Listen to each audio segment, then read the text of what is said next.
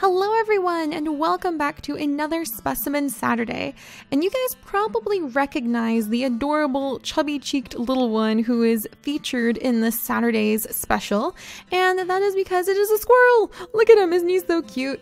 The common squirrel, and he's going to look different depending on where you live in the world. Our squirrels around here are primarily gray squirrels, which means that they are pretty chubby. They have these white bellies, and they have kind of a gray with some brown sort of spotting coat on the back. They've got the long tails, the adorable hands, and the perky little ears, and they are pretty well acclimated to human activity because they live around a big park. And these squirrels are just so much fun to watch because they're so used to humans. They'll often go through a lot of their natural behavior even when people are all around them. And I noticed this year that the squirrels here were doing something I had never seen before, and that is that they were actively building their nest up in the trees.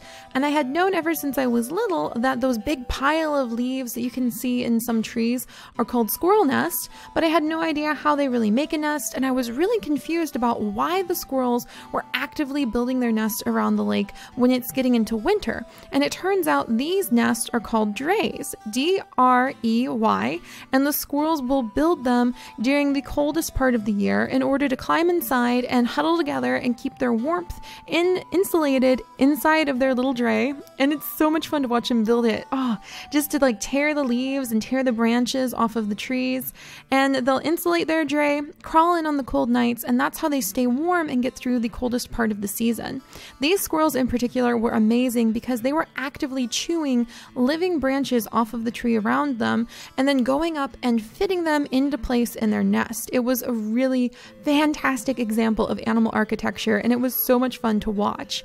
And it was very different because I have also watched the squirrel off the back of our deck build up their very large, impressive drey that is up in the tree right behind our deck, and she builds her nest very, very differently because she will actually only gather up the dead leaves off of the floor of the forest and take them up to her drey instead of getting the living leaves and branches right around her drey. So even in the humble squirrel and their yearly drey building, there's so much to learn, and I will see you guys next time. Bye-bye!